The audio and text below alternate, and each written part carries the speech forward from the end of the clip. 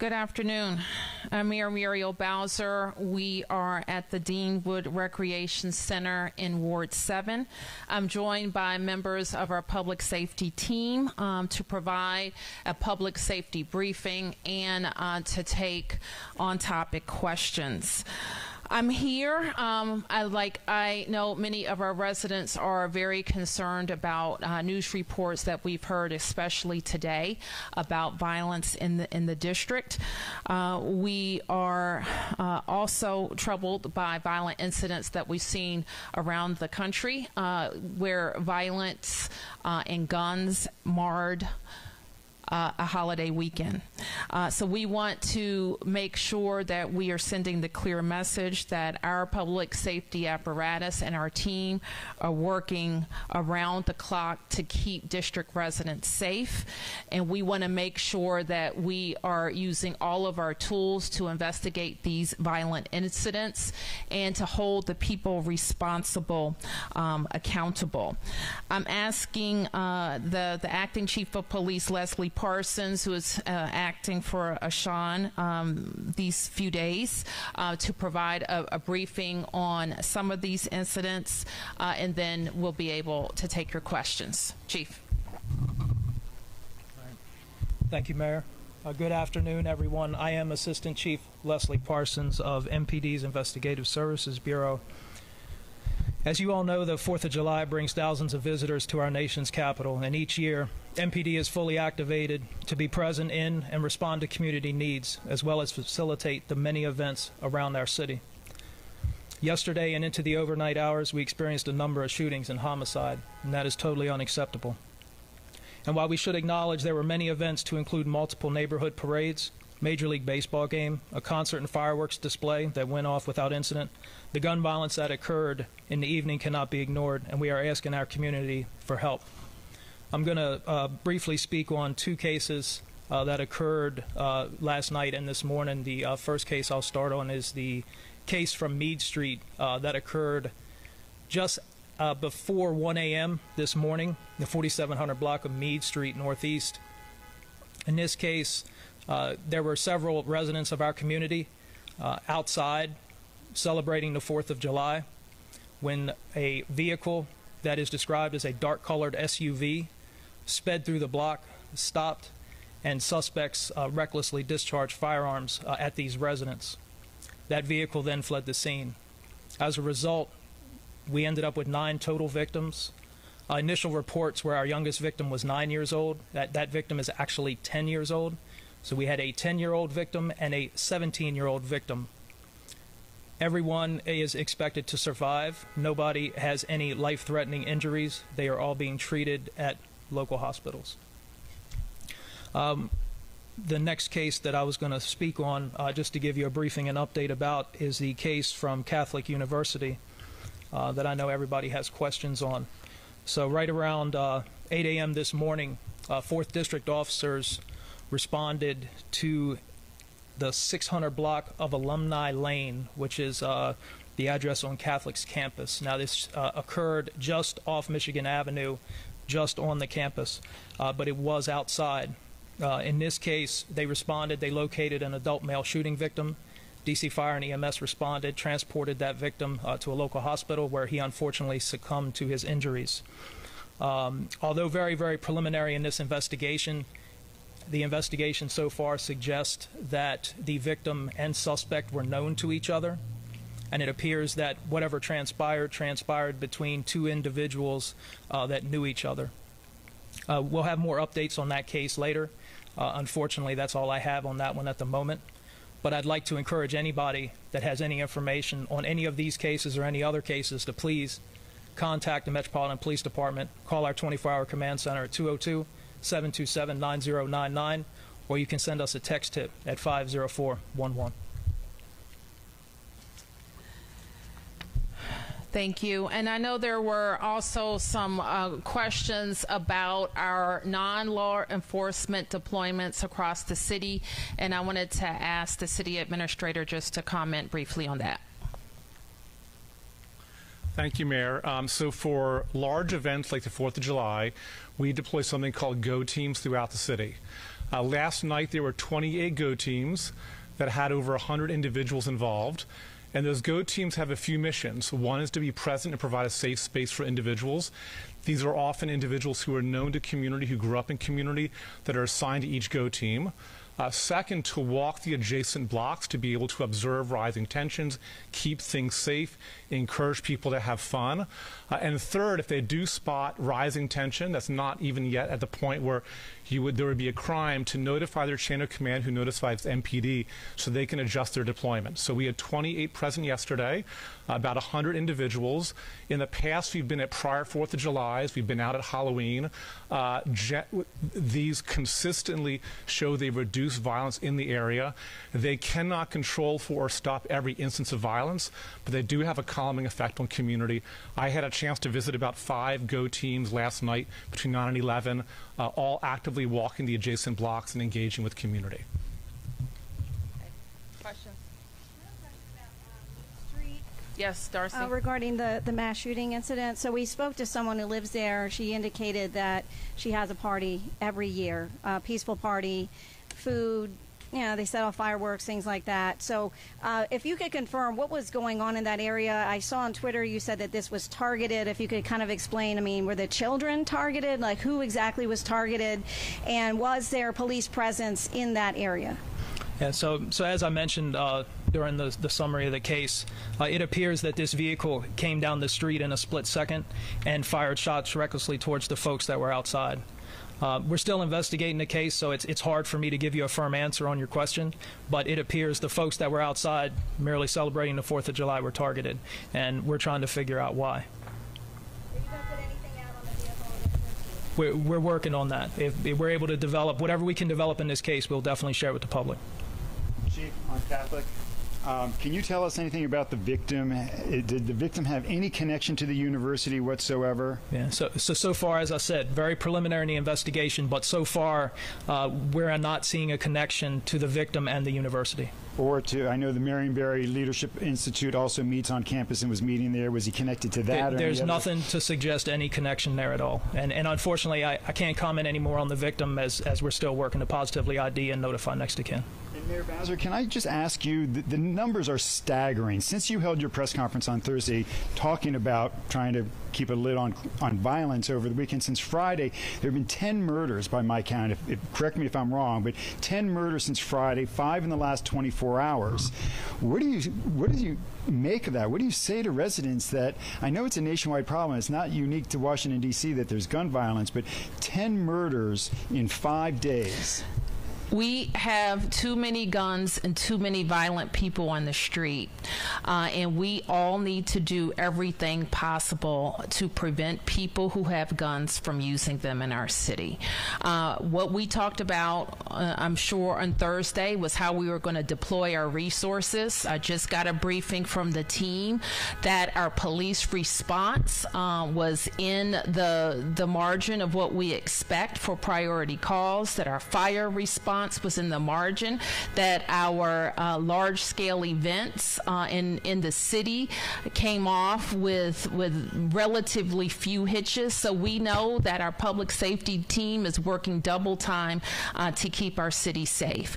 We need the rest of the apparatus to also be working that way. I know you also covered the council's hearing on my Safer, Stronger legislation. I continue to ask the council to act with urgency, not to water down the bill, and make sure that they're doing what the United States Attorney, what the police have asked them to do, to give the judges the discretion to hold violent people who have committed another violent crime in our city. We think that's a low bar, and we think it has to happen now, and it has to happen before they go on recess. Yes. To the violence that happened, this entire extended 4th of July holiday.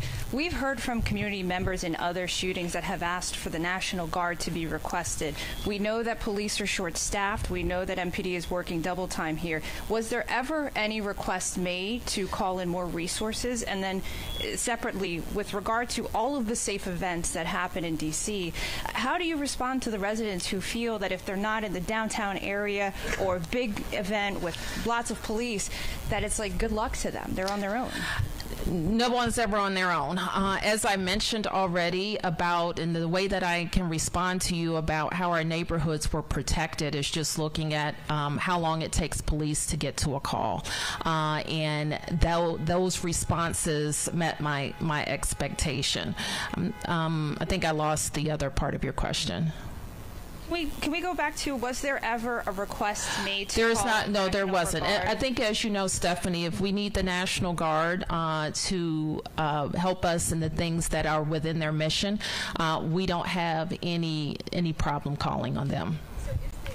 Can you acknowledge then, do you see an issue here if you're saying that the police response was within... Of course I see an issue here. That's why we're standing here, to answer your questions about why so many people are on the streets with guns who are willing to use guns. And that's what we're all working together to solve. Meet, though, there were ANC commissioners who said that they did reach out to police for assistance, and they were told there would be patrols, but that there was a block closed at least and lots of people there, but not any assigned officers. Can anyone speak to that? Well, there are never assigned officers to a particular block. As you know, they are patrolling an area. Any other questions? Yes. To that point, asking for specific police presence at a block party where there's 100 people, is that, so you're saying that's not something that you guys fulfill if somebody asks for presence? For personal police protection on a block? Is that your question? There are ways there, and I'm gonna let MPD respond to that question about when we have assigned detail outside of a regular patrol. So there's processes and ways that they can do that, and we're happy to get you that information, but there are reimbursable details. They can go through the proper channels to get the proper permits and such, but we're happy to give you more information after this if you'd like, but there are ways that people can request that. But so if there are block parties where police presence is requested, that's something that they would have to pay for, you're saying? I'm not saying somebody would pay for it. I'm saying there's ways to make that request, and then we would go from there. So was there police presence? Was there police presence on Meade Street yesterday? There was police presence all over the city yesterday, and the 6th District officers were patrolling. I was out there with them. I gave the briefing this morning at 2:30 on that case, so everybody was out there to include myself. And as I said, the Meade shooting happened in a split second. That shooting happened in a split second. What was the response time? That shooting, officers were on the scene within 1 to 3 minutes. I don't have the exact time in front of me, but they were there rather quickly.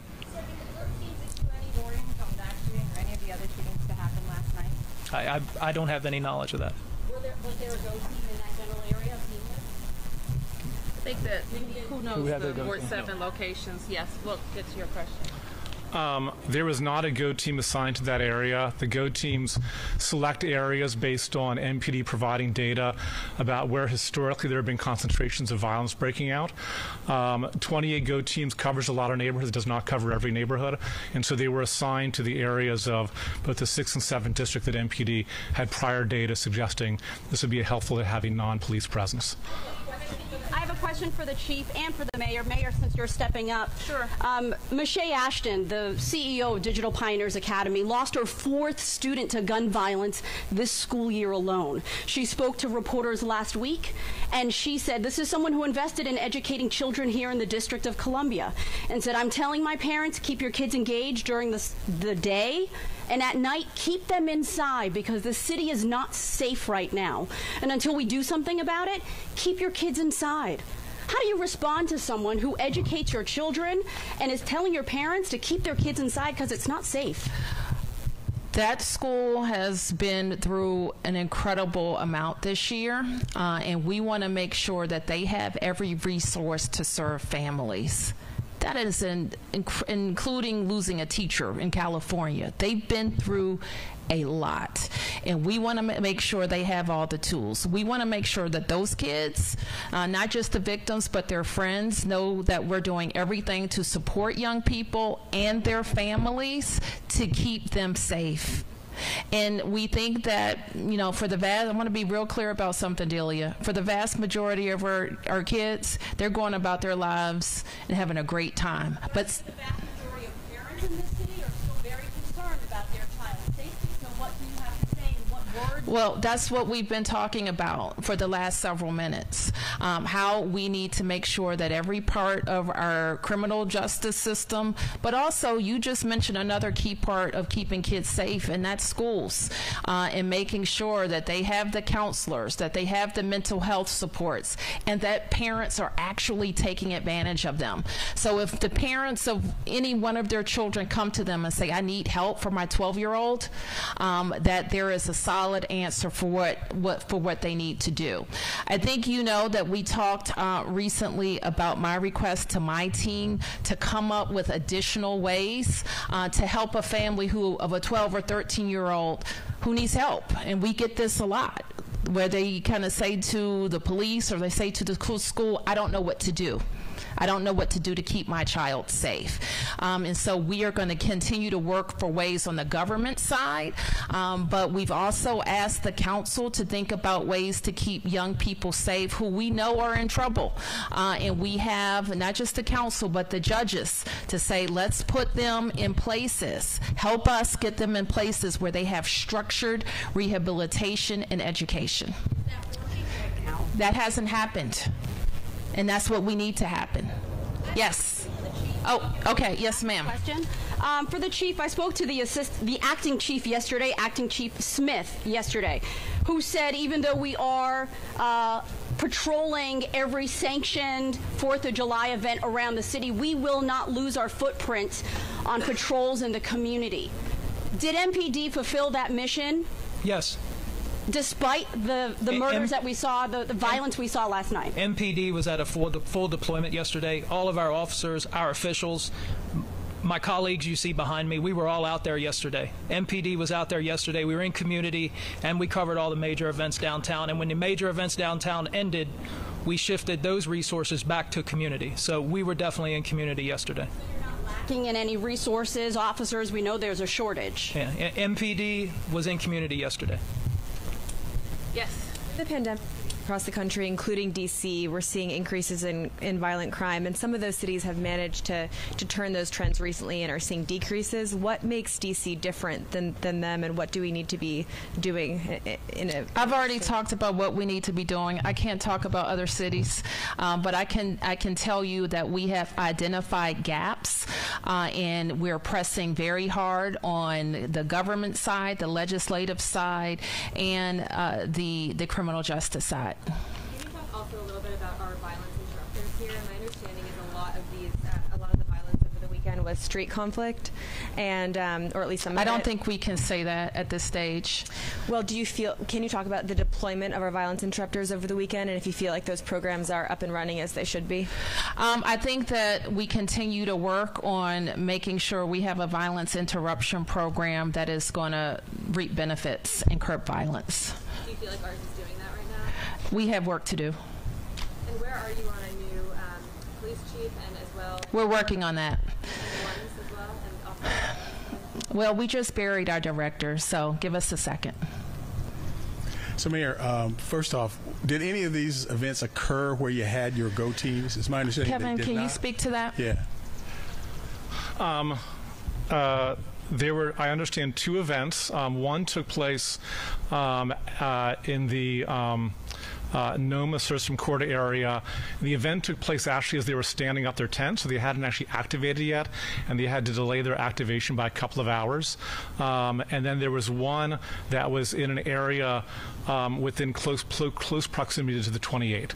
Again, I understand there was one within close proximity to one of the 28, in addition to the one that occurred in the Noma Sursum Corda area as they were standing up. Again, let me highlight, they go to locations specifically based on prior data suggesting there's a history of gun violence, and they cannot prevent every incident, but it is very much all hands on deck for the violence interrupters. So they have some DC employees, they have employees of the ONES program, they have contractors that work for both Cure the Streets and some of the ONES programs. So just as the folks behind me did all hands on deck, they did as well. Sometimes it does not cover or prevent every incident, though. Find out where that other one was at some point.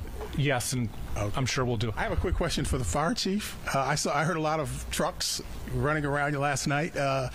What was the situation as far as fires? Were fireworks causing fires, or what can you tell us? So we had a lot of outside fires associated with the illegal use of fireworks. So that was a problem. We had 883 calls yesterday. It's one of our busiest days. Is the total responses for the day. About 100 more outside fires than normal. Last week you had a news conference. You said if you know somebody with illegal fireworks, call 311. And we were told that anything that pops, explodes.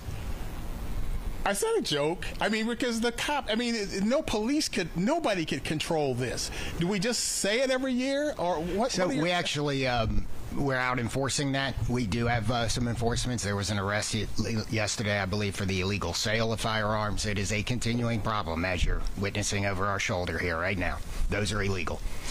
So.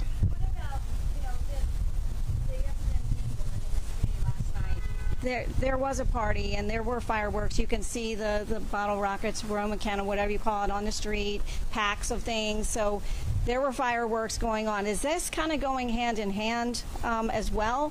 Whereas you have these different things where people are setting off fireworks, and then we have some of the violent incidents, or is this completely unrelated? So I think they're unrelated. People should be able to go out in their community and celebrate. They should be able to have barbecues. They should be able to be with their friends, and it should be safe. That's our expectation. I think.